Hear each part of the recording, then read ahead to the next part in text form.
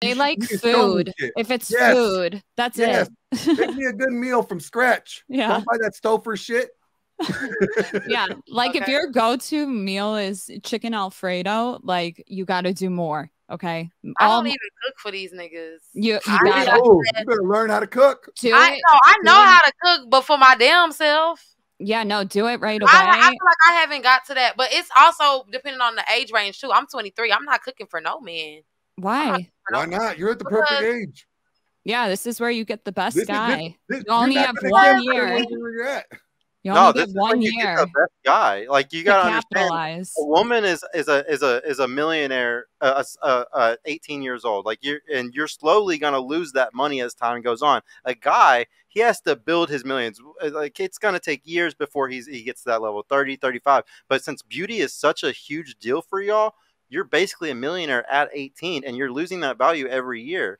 That's why she was talking about the wall at 30 and stuff. Women start losing it at that point because you realize you don't have the same sexual agency that you had when you were 21. Let me explain it like TLDR. You have this year to get the best guy you can ever dream of. They just get worse from here. No, they really do. They get bitchier, they get wimpier, shorter, fatter, balder. And when they hit 30, that they start losing testosterone. They start crying during Sarah McLachlan songs. You could get a 6'7" guy right now and marry that one. Don't think that marriage is like something that you should put off. Like people think of it as like an end, and it should be starting your life. Yeah, that's something that I regret. I don't look at it as an end. I definitely want to get married. I'm not saying I don't want to get married. Do it earlier. I would just rather you know, because like we said, once I get married, I'm gonna put most of my time into my husband and starting a family and taking care of my family. So a lot of the goals that I have for myself, I won't be able to achieve. Portia, how old do you think you have to have kids? When do you think your eggs drop off? This one always interests me. Isn't it like I'll say like 45? No, it's like 20 something. Hold on. Well, you say until the eggs drop off or until you can't have no more kids. When they like start menopause. going down. When they start going down, I say like 35, 30. 29. They're half gone. Well, I was close. They're half gone at 29. Right, but this is what I hate about feminism is they told us it was fucking 35. When you said 45, I was like, fuck. They got them younger.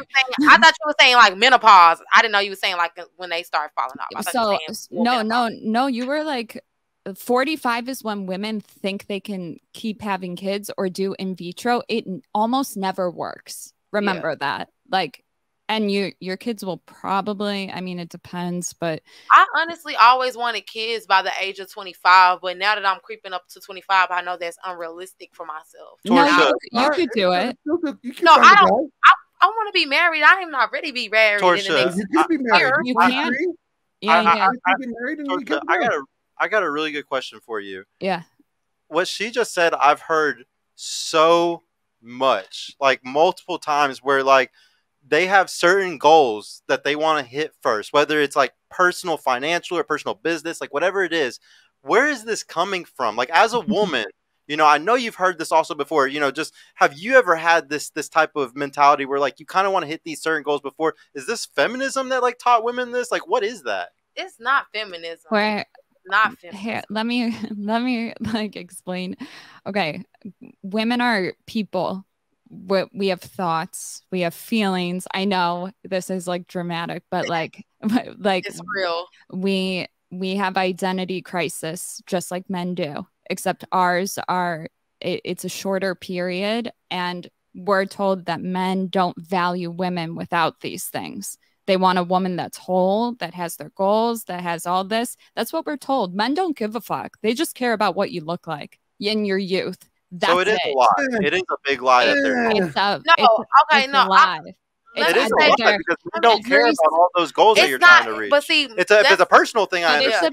But it is a personal one, and like, yes, I understand it. Women have a very hard time at her age. We're trying to manage school, work, mental health. Mental health is a really hard one on women at this age. Yeah, when your hormones are like this, I wouldn't be surprised. And in school, it is a very depressing time. This is when a lot of women end up with alcoholism.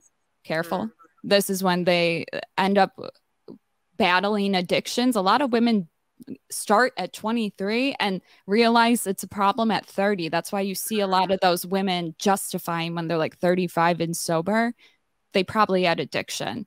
And it's just like women have to have all their shit together by 29. And if they don't, have fun with a cat. And so that's why I'm so passionate about when I hear these guys that are like, yeah, don't get married. It's like, you don't even understand the amount of stress women already have on themselves to get it all figured out. It's very difficult.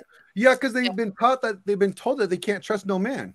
Don't trust no guy. Do you think we can right now? Most men are bitches. Well, I agree, but like again, who created the men? I'm not blaming men. I'll blame feminism. I blame both. I blame men. I blame dads, fathers that decided to defer, because that's exactly what happened.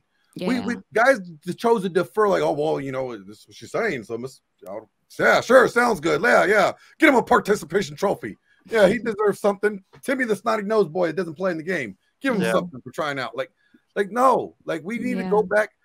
Men have allowed this to happen, and this is where like I get where feminism has done this, and I get who caused it. But guys, like, there's a difference between fault and responsibility. Okay, who was at fault? They were for pulling this bullshit. Who's responsible to act? We are, to do something about it. Well, it's a multifaceted issue, and you really can't go backwards. No, you can't. You just got to go forward to fix it. You got to empower men. That's the next step. Yeah. So, like, honestly, right now we're still stepping on them. And I think it's going to be like that for another decade. It doesn't look like it's lifting up. I don't know. We're all going to be on the FBI wanted list now. Yeah. Hi, FBI. Yeah. What's up? What were you? I was about to say, but back to what you were saying. I don't think the main reason why, one of the reasons why we want to tackle these goals before is because, like she said, identity crisis. When we get with a man or have kids, like I said, your life isn't your own. You have to put your kids and your husband before you're going all in, putting chips all in, And most of the time, we just want to make sure. Before I do all of that, I want to make sure I can sit back and say I did everything that I wanted to do. I live life no regrets. Now I'm ready to give my all to my kids and my husband and take on a whole different role in my life that I've never done before. It should be easy to go the girls' nights then and the girls' trips then. I mean, that's why I said you want to know why women have these identity crisis, or a theory at least, is like we're so programmed to having kids at like 20 that when we don't, we're looking for them. I think that's so true. It's so crazy. Nothing's gonna. I don't have kids, but nothing fulfills you. I've done a lot of things in 28 years. I'm telling you, your job is not going to bring you happiness at 25. Money doesn't do it. It doesn't fucking do it. I'm not saying babies would. I'm not saying just be barefoot it's a different and type pregnant. of joy when you have a child. Yeah. I understand that, but like I said, I just want to be able to say, because I know a lot of women that have had kids before they felt like they was ready, or they thought they was ready at the moment, but they feel like they didn't accomplish a lot of things. They hold a lot of that regret, and they push that off, and they hold that to their children. And that's really why, sad, or they just feel like, or they just force all of those things that they wanted to do on their kids. I feel like you had your time to live your life before you had me. Now it's my time for me to live my life before I have my kids. So I think that's why it's good for women to knock out whatever they feel like they should do before they have kids. So when you can't do that within a marriage, though, because you don't have kids right away. Babies are a big motivator for both men and women. But I'm saying you don't have to have kids right away. You could plan it out. You can be smart about it. You can plan it out, but I feel like it's a lot of time and effort that you have to put into making a marriage work and having kids. And with that being said, say for instance, one of your girlfriend's goals is for her to have a multi-million-dollar business before she have kids. Let's just say that's my girlfriend. She's not going to get married. I'm just throwing it out there. So like, let's just say like more realistic then. Okay. Say $200,000. Being a big manager for a big corporation. You know what I mean? They're still not getting swiped on. Nope. Moving on. Y'all don't want women with ambition and real goals? No, I want her ambition. None. I want her ambition to be to please me. No, she said, like, let me tell they don't give a fuck about your job. But that's what I'm saying. We're not doing it for y'all though. But like let's just say that's the problem. They don't care. We want you to do it for us. I got a question about that. Hey y'all, Sergio here. I just want to mention I've created a completely free guide that shows you exactly how I went from having low confidence and being painfully awkward around women to easily meeting and dating numerous high quality desirable women in real life without the use of any dating apps or social media.